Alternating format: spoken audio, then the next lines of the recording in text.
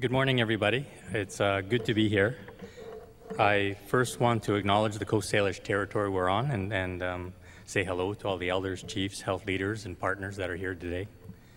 I have an opportunity to talk about the work that's been happening primarily since last Gathering Wisdom as it relates to the organization, what used to be the First Nations Health Society. So I'm just wondering about the PowerPoint and when it pops up. There it goes. So we've had lots of different analogies about how we look at the work that's been in front of us. And one of the ones that I recall and I think is really true now in terms of the amount of information that we're dealing with, it's like drinking out of a fire hose. And it really becomes challenging when we look at the work and the complexity of what's in front of us around building the First Nations Health Authority. So I'm going to spend a bit of time talking about some of that.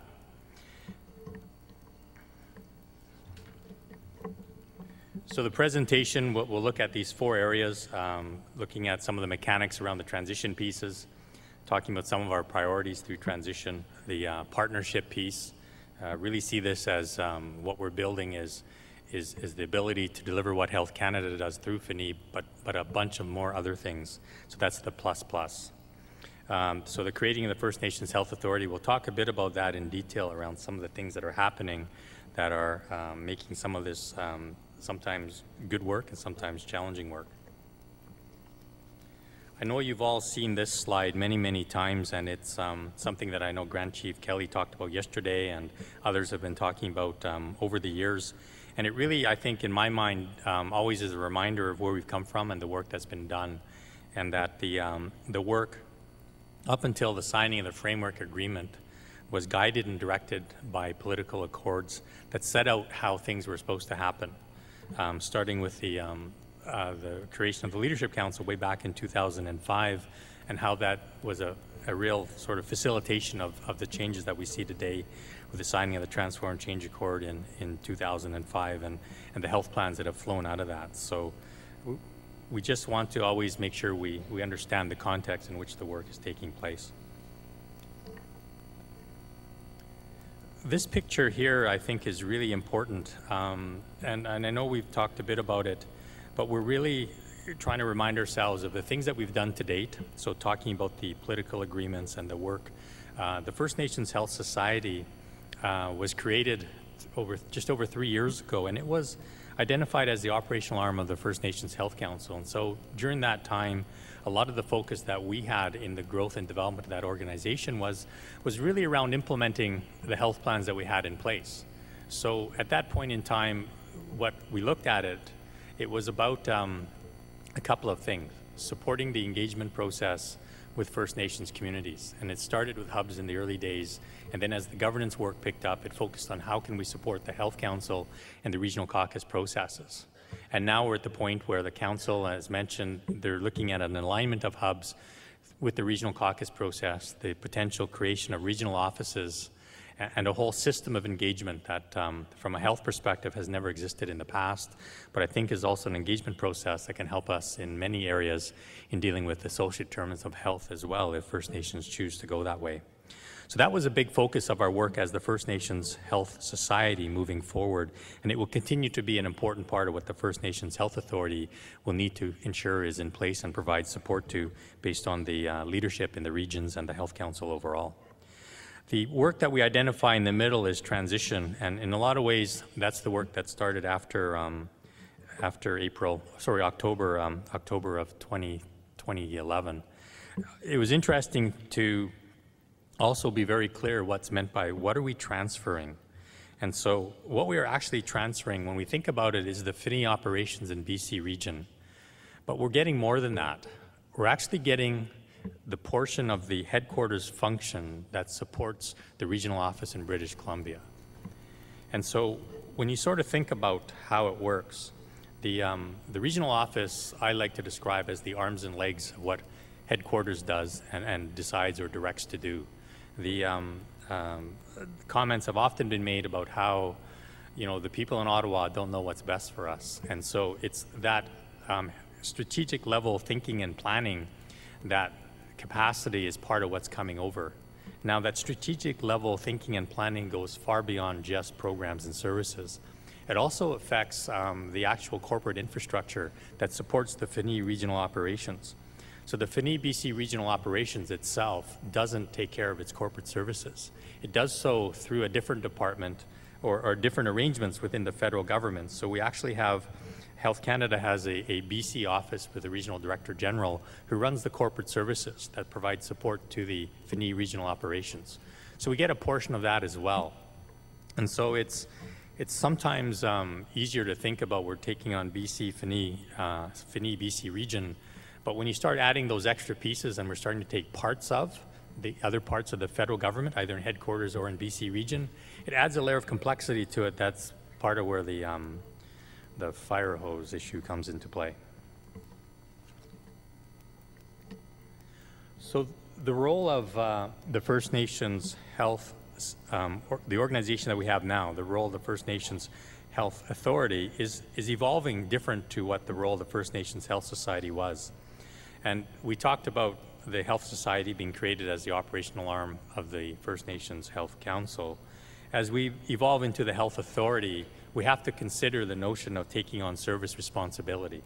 So when the transfer is complete, the First Nations Health Authority will have the service responsibilities that still now today rest and remain with Health Canada through the FNHA regional office and the headquarters folks. So we're in a transition to move that way. And I think that the discussion around the political oversight role of the First Nations Health Council and the role that it's doing in relation to gathering wisdom and the direction that come out of resolutions that guide how the work is moving forward is a key element that fits under the First Nations Health Council's responsibilities and mandate. The legal obligations and service delivery responsibilities are the pieces that we're developing and growing in terms of the First Nations Health Authority. We have to have the ability and capacity to take on all those pieces that fit there. A good example of that, and it was a discussion that was part of a meeting I was in yesterday with some of the folks from Lake Babine. We're talking about dental, and we're talking about dental therapists. Now, dental therapists are a mechanism put in place by the federal government that are able to operate in BC only through the authority and powers of the federal government. When the First Nations Health Authority comes into play, we won't have that situation, and without the federal government running dental therapists, we won't be able to do that in BC. So the dental therapists aren't recognized in the province of British Columbia at this point in time in the dental area.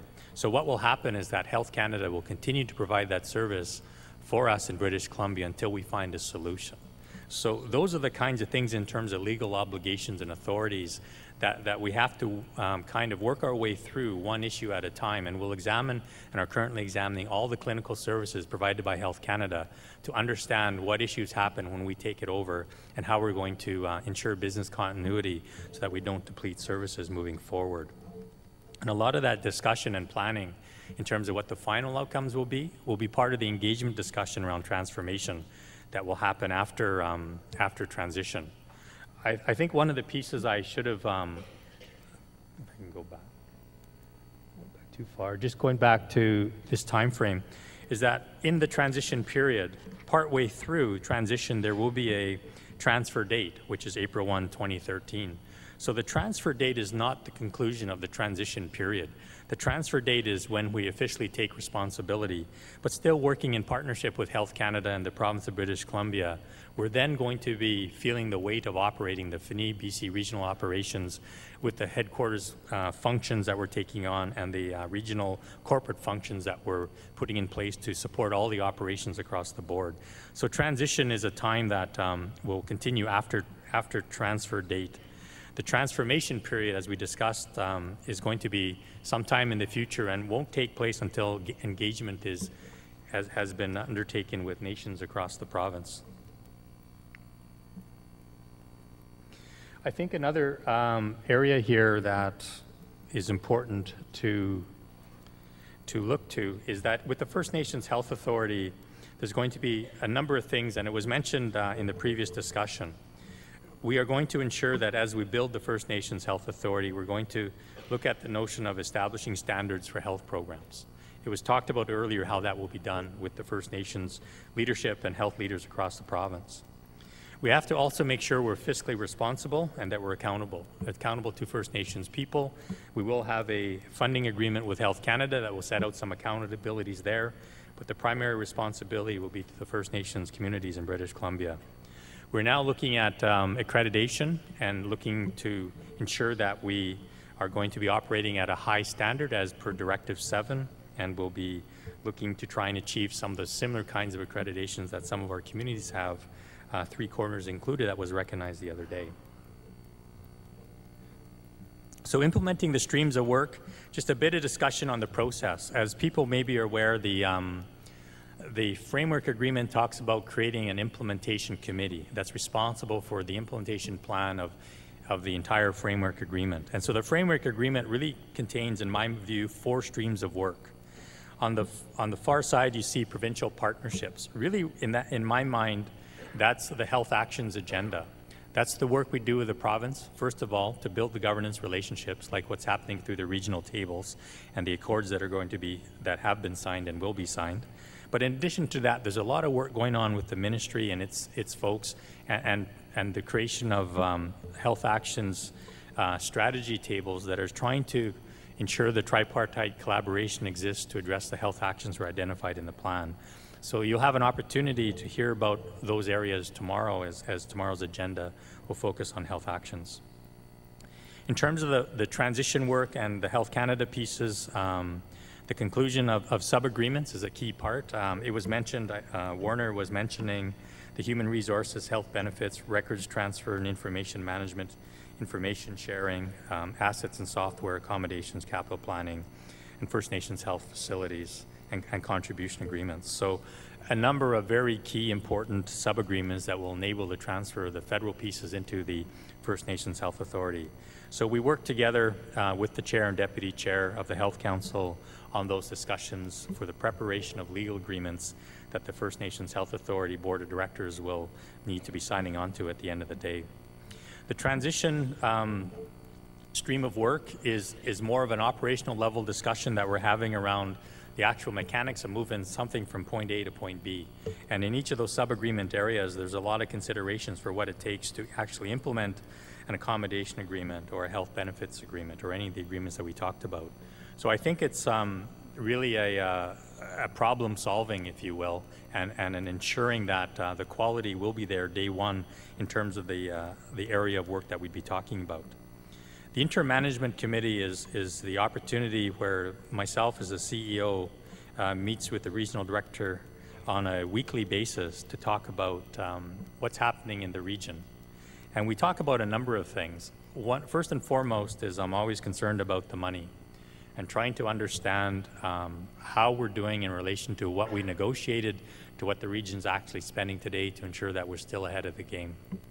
And it's been an interesting discussion, especially with deficit reduction action plan that came out in the beginning of this fiscal year for the federal government. As you know, the Government of Canada has made its cuts and announced those cuts across the board, and we're able to secure what we have in our agreement. So we're very fortunate to have that, and that we're outside of the deficit reduction, and the implications of that, though, are still being felt in terms of the work that we need to do to have the transfer of FNHA come across, because a lot of the other supporting departments that I talked about, headquarters and others, are being affected. And so the people that are there that are to work with us are working through the deficit reduction action plan, as well as the transfer of the FNHA BC region and the appropriate headquarters and regional corporation functions to the First Nations Health Authority. So we're working through those challenges moving forward in a good way to ensure that we can meet our April 1 deadline. The other pieces of Inter-Management Committee I think that are important is that we talk about the region, we talk about the work in communities, we talk about the kinds of issues that the regional office is hearing from communities and whether or not they can successfully address those issues. Gives us a sense of understanding the challenges that Health Canada has today, operating within the policy and mandate structure that it has. And it also gives us an opportunity to see where we can make improvements moving ahead. A lot of discussion, too, that we have around the existing staff complement in Health Canada and trying to ensure that we are able to have effective communication and dialogue with the employees that are currently employed with Health Canada, FNHA BC region that are coming across, so that we can ensure a solid level of business continuity and service provision to our communities on day one.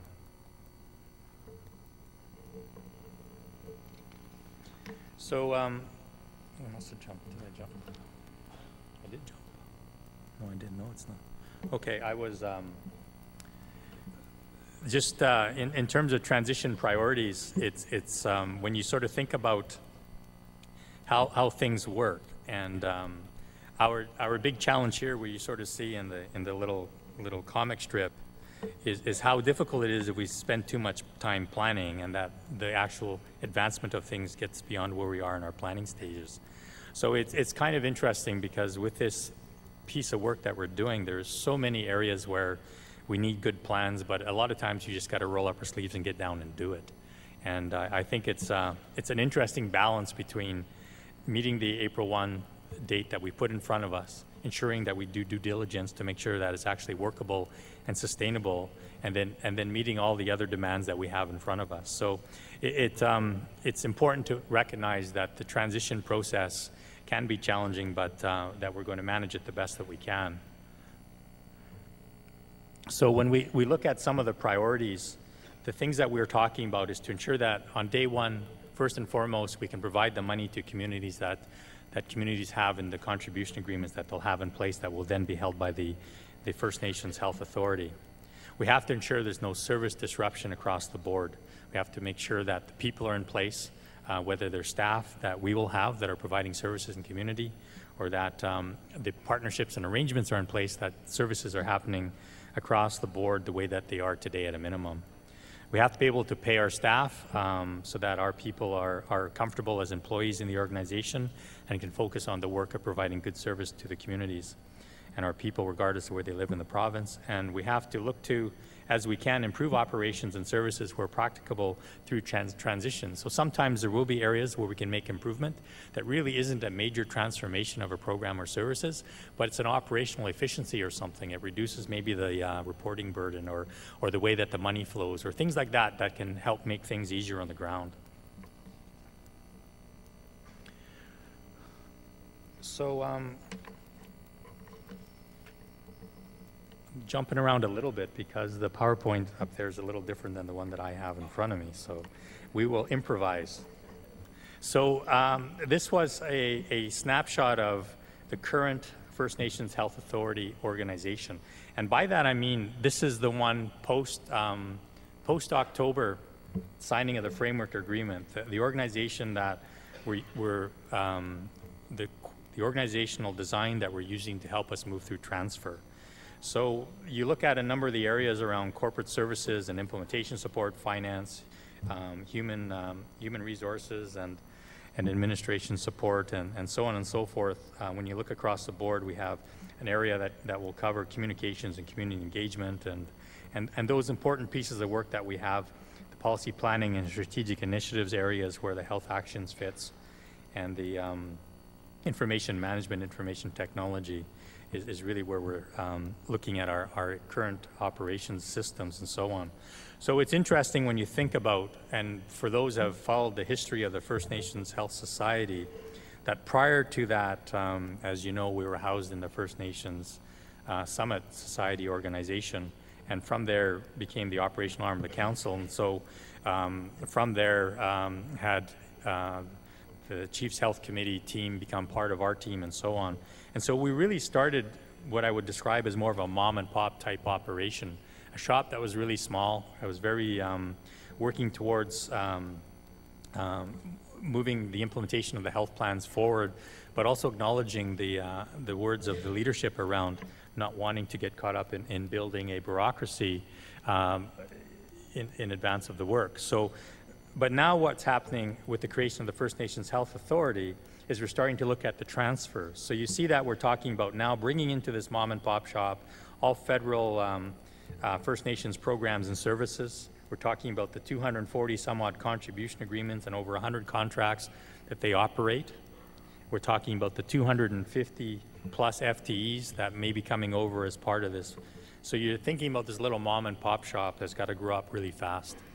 And with that in mind, you can think about, you know, we're currently running through a number of growth challenges, if you will, as an organization. And one of the things that I keep reminding my team whenever we address them is that we are building a First Nations health organization. So what does that mean to us in context of all those plans that we talked about earlier and the work that we need to do in partnership with our communities moving forward? So that's always in the forefront of my mind as a CEO, and as we look at this growth and development that's going to be happening by April 1, 2013, we've got a lot of work to do to make sure that the framework of this organization is solid and that it will reflect First Nations values and traditions and learnings and the governance that First Nations are putting around it. So when we talk about key transfer activities, as I was mentioning before, so systems and structures are really important for us. We're building the First Nations Health Organization at an operational level. The IMIT systems, financial systems, and HR systems, for example, are really important. Currently, the First Nations Health Society had been operating about 10 systems to support all of our activities in the organization. Health Canada has, that we need to consider, over 40, 45, 50 systems that support all of their operations and the things that they do in terms of their functionality. We have areas of systems that support a mom and pop shop, but that aren't quite ready to support, for example, the volume of contribution agreements or the HR capacity that's going to be required moving ahead. So we're working very diligently on addressing those issues moving ahead. Another key area, I think, is, you know, when we start talking about the assets and the real property and accommodations issues, when you think about the various pieces, right now we have, you know, our staff located in the Black Tower in West Vancouver. So we're all in one building. Health Canada, when we look at the accommodation issue, we talk about their facilities in Vancouver, we talk about their facilities across the province where they have nursing stations and other things. All of those currently operate on a Health Canada network. We won't be using that network when we take over. We have to have our own network. In addition to that, we're talking about regional offices. We want to make sure that our regional offices are connected into our network so we can share information. And eventually, we want to work with and ensure that as many of the communities and the community health centers are connected into that network. So it's a big job, one that's in front of us moving forward over the next years ahead of us. But at day one, we have to have a minimum requirement in terms of our technology and our system so that we can operate as a corporate entity on our own. So financial and human resource systems as well are, as I mentioned, need to be scalable to the volume of the work that we're going to have in front of us, with probably in total around 300 employees, and the operating budget that's identified in the framework agreement for 2013, I think, is about $380 million. So that's a lot larger than what we're doing today. The program pieces that come along, and this is where I was talking in some areas about the clinical services and ensuring that we understand the impact and that we have a way of ensuring business continuity across the board. Dealing with the contribution agreements and honoring the commitments to communities is extremely important as well. So these are what we sort of identify around the key activities around transfer. And so, you know, keeping in mind that there are legal issues around all of these things, confidentiality issues in terms of accessing and holding information that Health Canada currently holds. The records transfer itself, I think, is fairly incredible in terms of Health Canada's records that they've accumulated over the years and what happens to them. How do we house them? Which ones do we need? Will they continue to house them and provide them to us when we need them, and so on? So keeping in mind that what's been put in place to enable this is a $17 million one-time implementation fund. So for the most part, you know, we're looking at how we're going to cover the idea of this transfer with that fund, looking at building these systems, looking at ensuring we are going to be operational day one, making sure that we can, if we have to, look at our own financial system, that we can build it ourselves, and that'll cost money. If Health Canada can provide a system to us, and the question then becomes, do we have the the platform that it will run on, and we've got to build that piece. So there's always pieces that we have to be worried about. There's also the discussions that need to go on around the legal agreements and so on that have to be taken care of, as well as this kind of engagement that is important in guiding the work moving forward. So here's a quick snapshot of the year one budget that we're talking about.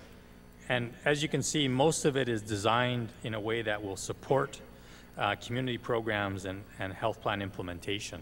So the monies that are there, include the community regional program monies that are committed to, that will be honored in terms of the agreement that communities has, the non-insured health benefits program, the sunsetting programs that were programs that used to be like the Youth Suicide Prevention Program, the Aboriginal Diabetes Initiative, those programs from that upstream investment initiative a number of years ago that had a very short-term renewal, now going to be permanent programs for us in terms of the monies that are there and our ability to design programs moving ahead. The monies you see for capital projects in community are there. We've got money in here for the tripartite plan, which is supporting the health actions work as well as the work moving forward on the implementation of the governance structure. So those pieces are all there, and most of the budget is identified that way, around 93% based on this diagram. You can see some of the other pieces that are kind of the pieces that are supporting us from the headquarters and the regional operations to ensure that the health authority itself can work well in terms of its own internal operations.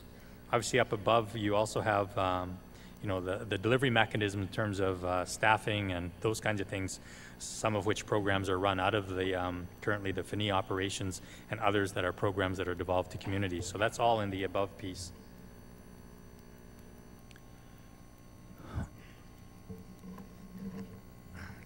So now we're going back to a bit of discussion on the partnership pieces that go on with this work that we have in front of us. So it's really imperative to understand that the partnership piece for us starts with how we work with our communities. And I was really happy that the doctors were agreeable to do the doc talk yesterday and look at the introduction of the health and wellness model that the First Nations Health Authority folks have been developing over the years based on the input, what we've heard from community and what we hear and learn from other places as well.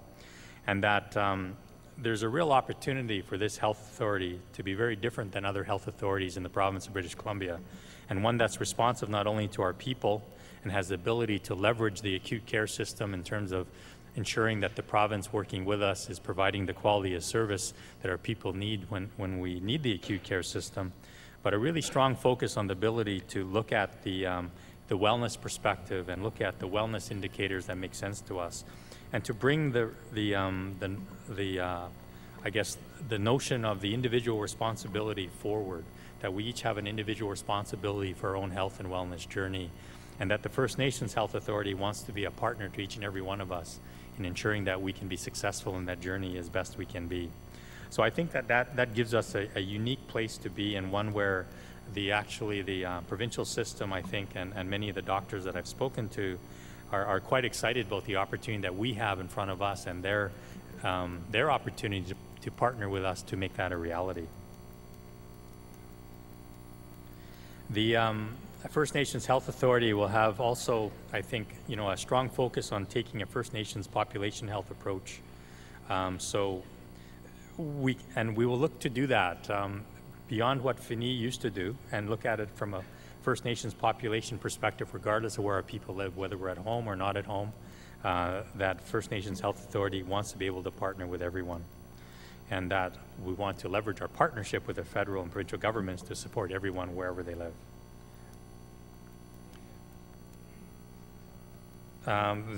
The work around the partnership around leveraging the provincial system, I think, is really interesting, because the transformation of health services across the province of British Columbia is something that's in the forefront of the provincial government's mind as they tackle their own challenges and issues around the sustainability of their healthcare system and how it interfaces with British Columbians. The collaboration that we have, with regional health authorities to coordinate and integrate programs and services moving forward, we'll work in support of what the regional tables are looking to do through your accords. We will look to improve access to physicians, to implement e-health technologies to help provide options and more efficient service delivery where possible, and also looking at the integrated primary care piece, which is critical in terms of both of those pieces I just mentioned, but ensuring that we have the care we need on the ground. We also, bring to the table discussions and learnings that we take from our friends in Alaska. In particular, in terms of primary health care, primary care, we talk a lot about the model in Alaska, the Nootka system of care that South Central Foundation delivers. And so it really presents a model that I think works well for the Indigenous people in Alaska that access that service, and one that could be a model that we may learn from in terms of what our model of care in terms of primary care looks like on the ground moving forward. There's a lot of work that we need to do to continue to do with the senior executive from the Ministry of Health to improve access to services. So the Health Authority works to meet with the executive, the ADMs, and the others out of the ministry in Victoria to try and ensure that their work overall fits with what we're trying to do.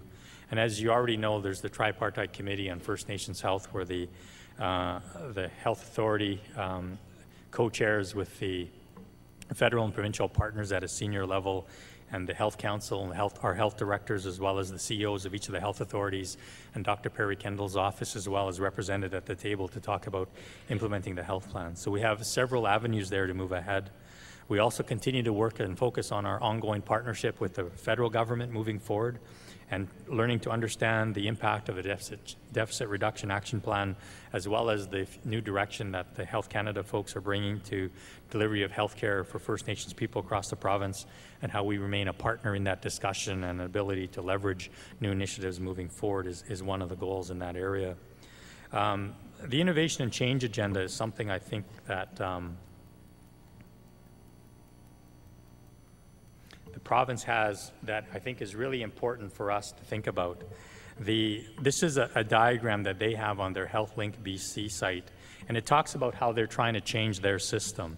It talks about things that are important to how the province sees itself moving forward.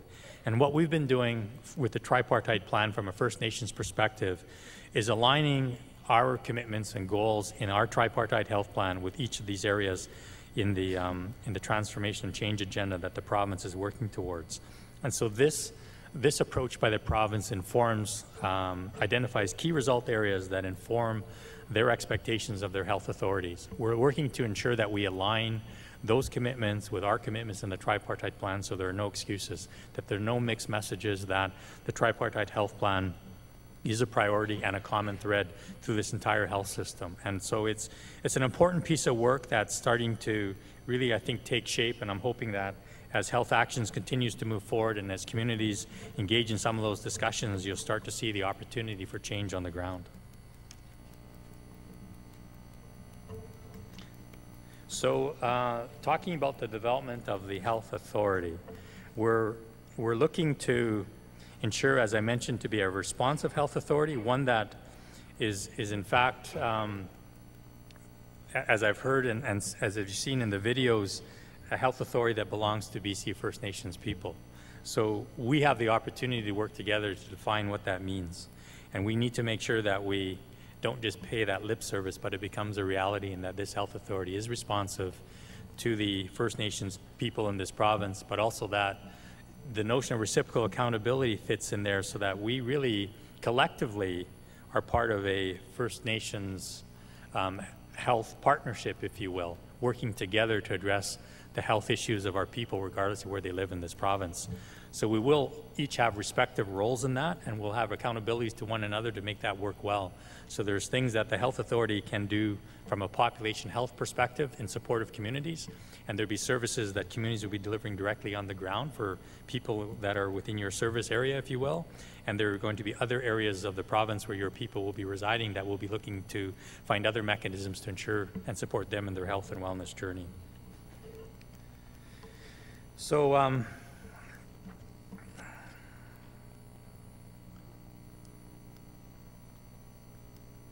need to, it's okay. So I think we're looking to See, my problem is I didn't bring my glasses up, and now that this is different, I can hardly read that. But, oh yeah, okay. So those are my glasses. But now I can't read my page. Oh yeah, so there we go.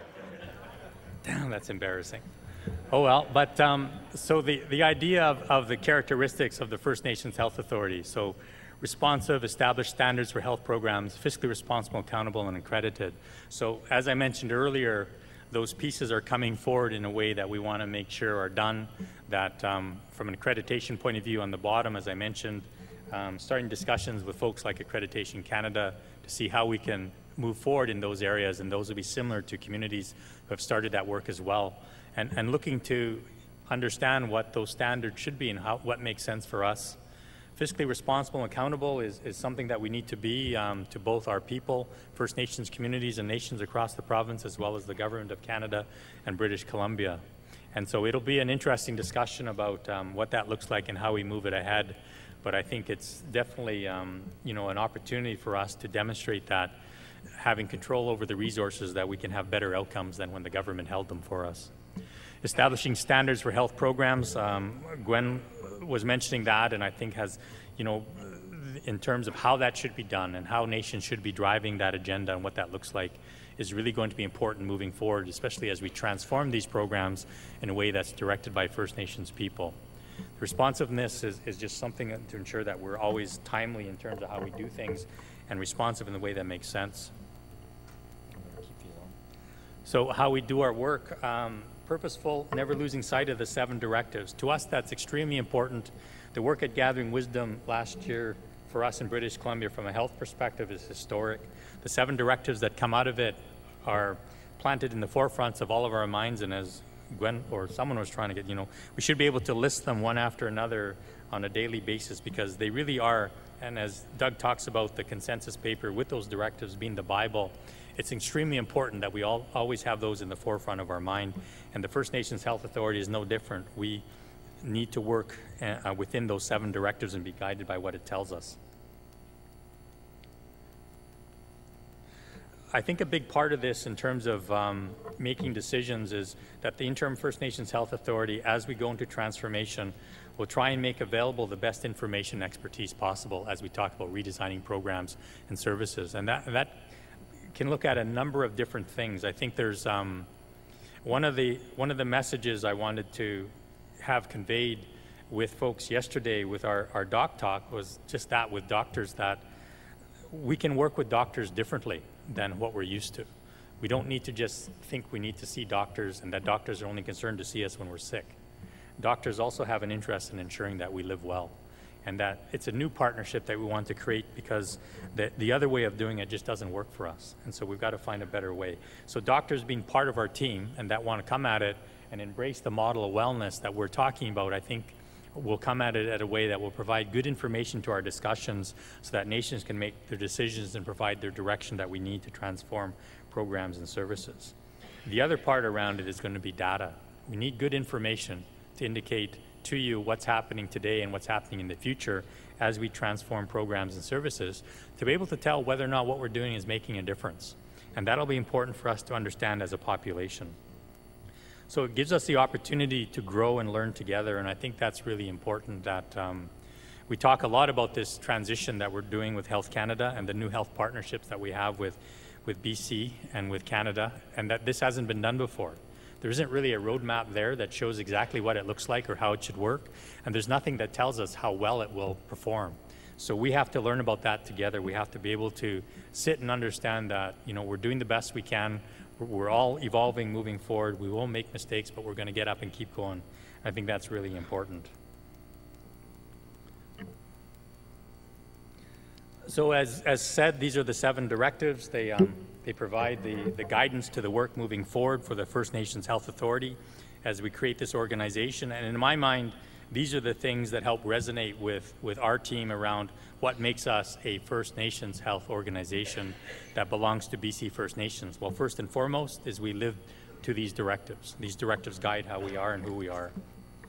In addition to that, there's been some work done by the Health Council, the Health Directors Association, and the, at that time, the Health Society, which is now the Interim Health Authority, on a set of common values. And so these values are on the board now: respect, discipline, relationships, culture, excellence, and fairness. And so there's a definition statement with each of those values that the three members of this governance family have come up with to guide how we are collectively as a three. And those guide the Interim First Nations Health Authority in terms of us as an organization as well. And then as we move ahead, we'll be drafting our own corporate values, and some of these thoughts are up here now in terms of what they will look like moving forward to ensure that, again, we are a First Nations health organization, and we align ourselves in terms of a way of working that makes sense to the higher level values that we receive, and that we represent our values on a day-to-day basis. We're also looking to develop operational principles, and so this slide here is some work done at South Central Foundation and how they develop their operating principles using the word relationships to guide how they move their work forward. And it is really important that as they talked about the things that they do at an operational level have to be guided by these principles, have to meet what's been set out in the principles. And we'll be doing a similar exercise as we move forward and form the First Nations Health Authority. But our goal in my mind is to use the word wellness, because we can't forget the model that we presented yesterday, and we look forward to your input and the day that that model becomes our model. So right now it's our proposal, and it's one that we're looking for feedback on from everyone in this room and our nations, so that we can confirm it as our First Nations health and wellness approach in the province that will then guide the work of the First Nations Health Authority, as well as our provincial and federal partners when talking about First Nations health. So at this point in time, these principles are not identified, but they will be moving forward as part of the next pieces of work that we have internally in building our operation. So in closing, just a few things, talking about, again, reassuring that our goal is to ensure that the transition process proceeds in a good way based on the 7 directives and our collective values. That until transfer day, we're clear Health Canada maintains decision-making and service delivery responsibilities over current areas of responsibility. Yusuf and I talk about those responsibilities a lot, and we're batting them back and forth to make sure that he does what he needs to do to keep things moving forward in a good way. The Health Authority will continue to implement the Health Actions Agenda and achieve system transformation today. I think the discussions you'll be able to participate in tomorrow will give you a sense of where some of that work is going. And it's been a lot of work getting to the place where those tables are in terms of a tripartite collaboration, which now fully needs to be realized through a First Nations decision-making process, which will involve the engagement process that the Health Council is talking about, and the regional tables and the regional agreements and so on. So there's a lot of work to connect the dots, but it's come a long way in the number of years that we've been working at it. And the Health Authority will define the wellness model approach launched yesterday and look to continue its role as your wellness partner. We have to ensure that we're there. We have a way of supporting each and every one of us as we take on our individual responsibilities for our own health and wellness journey, that the First Nations Health Authority has the ability to support you where you're at with that journey, wherever you're at, and wherever you're located in the province of British Columbia. So a lot of what I'm looking for in terms of feedback is, what does that look like for people on the ground? What kinds of things can we do in terms of, first of all, is the model right? And then once the model's right, what kinds of things can we do to support communities on the ground, tools that you need to enable you to work with your folks, and that we are a partner to your organization, your community, and your people on their individual health and wellness journeys. So we'll have to figure that out moving forward, and that's exciting work, I think, moving ahead for all of us. So lastly, looking at, it's about our collective efforts that will result in health improvements at individual, community, region, and population health level. I think there's an extremely important opportunity where we've been working at health for many, many years now in a way that's been dictated by the federal government. And a lot of times that's created very challenging situations in terms of our inability to work together. But now we've created a space where we can change that. And it's up to us to determine what that looks like and how we get there to ensure that we make the most of what we have in front of us, and we share what we have, and we work together in terms of our resources and our knowledge and our expertise to ensure that we can do the job that's in front of us. So I look forward to continuing the work in this area and really In my mind, I'm focused on April 1, 2013, and always, I know all of us keep pictures like this in our own mind about our future. And our future is as bright as we make it as leaders here today, taking on this responsibility. So I really thank everyone for coming out. It's really a good opportunity to see the interest that we have in this health plan and the importance of the work that we have in front of us. I think as long as we keep our vision in mind of our young people and where we want them to be in the future, and that at this point in life they are well, we want them to stay well all through their lives, and that's the goal moving forward. So thank you very much. I'm gonna make a joke about the